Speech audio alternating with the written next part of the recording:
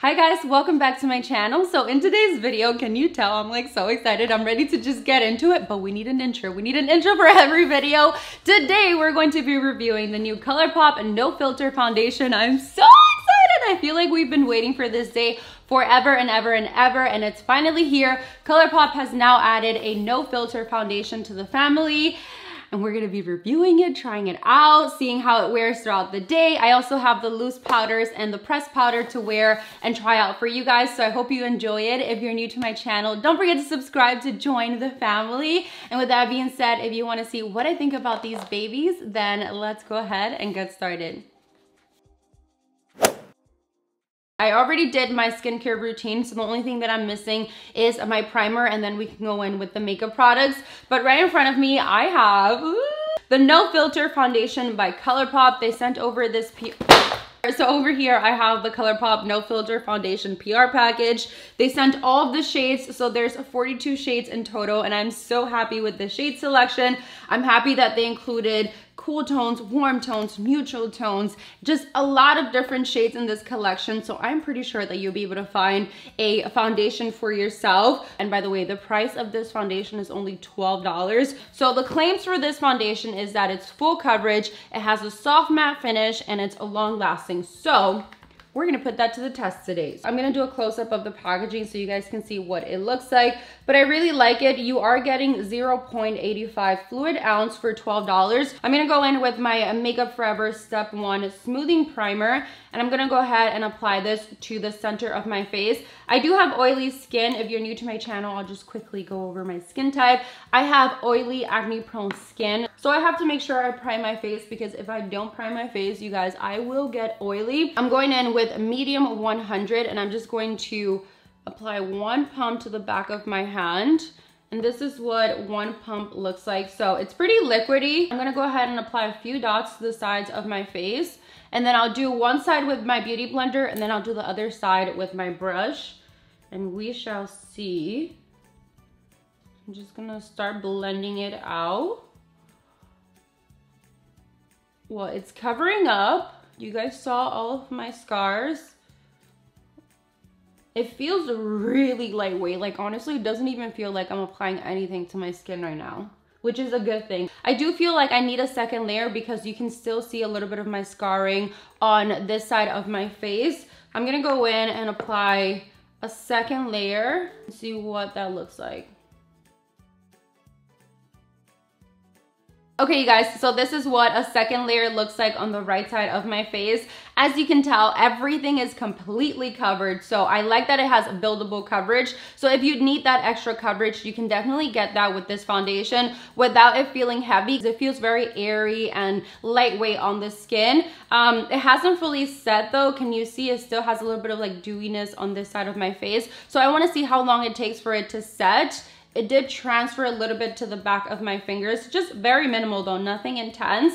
But for the most part, I really like how it looks and feels. I'm gonna do the left side of my face with a brush because I know some people prefer the brush, and even myself, I sometimes go in with a brush or a beauty blender, and then I feel like sometimes some foundations perform differently with different tools. So let's go ahead and do the left side of my face. As you can tell, this side has a lot of scarring as well, but you guys, look at that coverage though. I'm using my Sigma F80 brush, and I'm just going to buff this into my skin. Oh, whoa. It definitely has more coverage with the brush. Do you see that?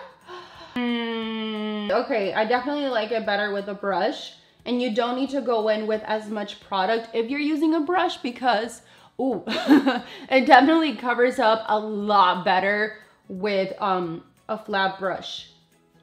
So with the foundation and the brush, it covered everything so nicely, very even, full coverage. I don't even have to go in with a second layer because one layer covered up everything so nicely. And me personally, I love how the left side looks. I don't need to apply any more product. And then on the right side of my face, I used a beauty blender, and because my beauty blender is wet, it did soak in a little bit more of the product, so it did not go in as full coverage as this side of my face did. So personally, I will go in with a brush if I'm using this foundation, but it's all like personal preference. Let's go in with concealer. I am going to be using the Colourpop No Filter Concealer, and I'm using the shade Light 20. It literally just melted away. And that's one of the things that I love about this concealer, is that you don't need a lot of it because it covers up everything really nicely and it blends so effortless under the eyes. So still one of my favorites. I'm just gonna go in and do the same thing on the left side. So let's move on to the powders. So Colourpop is also releasing a translucent powder and a pressed powder to go with the foundation and the concealer. So this is the No Filter Setting Powder plus Sheer Pressed Powder. The translucent powder comes in 3 different shades, and then the pressed powder comes in 6 different shades. They both retail for $9 each. So the setting powder is a velvety soft translucent powder, creates a soft focus matte finish that doesn't crease or settle into fine lines. No cakey finish, just that no filter look that lasts all day. So I am going to be using the shade Translucent because I feel like Bandana would be a little bit too warm for my under eye. So let's go ahead and try this baby out. I'm just going in with this Hourglass brush that I really like to set my under eye. I'm gonna tap off the excess and just go in and set my under eye with this. I got foundation lips right now, so I'm just gonna clean that off because they're looking a little bit crazy right now. So this is what the powder looks like under my eyes. What do you guys think? I actually like it. It's really fine and light, and it blended really well, and it set the under eye, so that's what I wanted it to do. So for the sheer pressed powder, I'm gonna use medium dark, and I'm only going to apply it to the right side of my face because I wanna see if it actually works throughout the day. So you can use this as a blotting powder throughout the day. Just carry it with you in your purse, and we shall see if it actually works. I'm only going in with a little bit because I honestly don't feel like I need a lot of this product. So I'm gonna go ahead and finish the rest of my face, and then I will be right back and we're gonna do like a little overview of the products that we use on our face today. Done. So we're completely done with the hair, the makeup, the outfit. I'm gonna go take some OOTDs now and go about my day. I actually haven't had anything to eat today, just had coffee, and it is 1:51 p.m. right now, so I need to go get some food. But I actually really like how the makeup looks, the hair, everything, and the foundation, you guys, I am loving. First impression, it looks bomb. I did have to go in and apply a little bit more of the powder under my eyes because I feel like it did start to separate after a few minutes. So that's one thing that I want you to keep in mind. One thing I noticed as I was blending the powders on my face is that everything blended so nice and smooth and easy, and I don't have any dry patches on the face. Another thing I want to tell you guys is that this has more of a natural, softer matte finish, which I really like because it's easy for you to build up your powders or your any products that you want to put on the face. Overall, I like the look of it. I like the feel of it. Even wearing 2 layers on the right side of my face, it doesn't feel heavy or cakey at all. I personally did like how the brush applied it better than the Beauty Blender because I feel like the Beauty Blender soaked in the product and it didn't give me that coverage that I was looking for. So personally, the brush works so much better for me. I'm looking at the monitor and it looks really good on camera and in person. I want to do a flashback test because we need to know if the foundation has flashback. No flashback. It actually looks really good.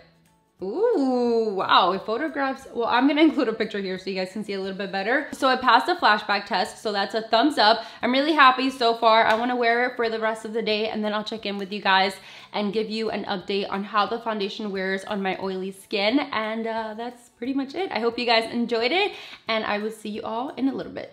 I think we got it. I think we got it. So it is currently 7:29 p.m. So I've been wearing this foundation for a little over 6 hours, and this is what it looks like right here. I don't feel oily at all, but I do feel like the foundation is separating on the sides of my nose.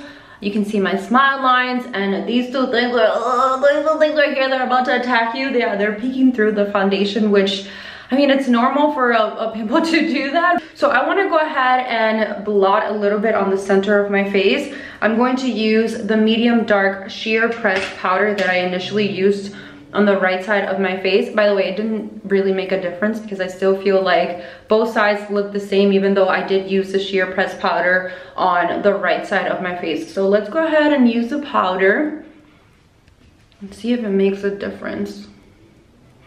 I don't look as shiny anymore. I feel like the pressed powder did help. So it's nice to have that like in your purse or just carry it around with you, so you can do that if you do have like oily skin like I do. So overall, I do like the foundation. It has been holding up really well. I would recommend it for $12. I think you're getting a really good deal. I'm really hoping that they can come out with like different formulas to cater to different skin types. So I think that would be amazing. I'm pretty sure they're already working on it. By the way, the translucent loose setting powder that I use under my eyes, not my favorite formula. It did start to separate under the eyes, and I just feel like overall it did not last as long as I was hoping for it to last. So I'm gonna have to pass on the powder, but the foundation is one thing that I would recommend out of everything that I tried today. And I try to include swatches to everything. It took me forever to like swatch everything too, because I wasn't sure of how to swatch it, because it's my first time swatching 42 foundations.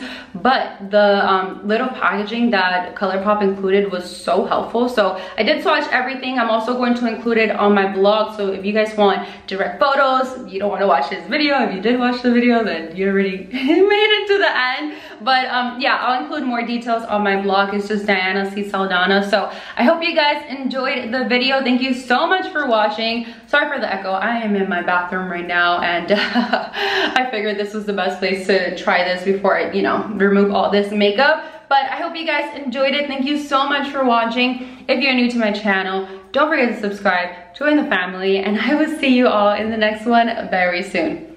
Bye.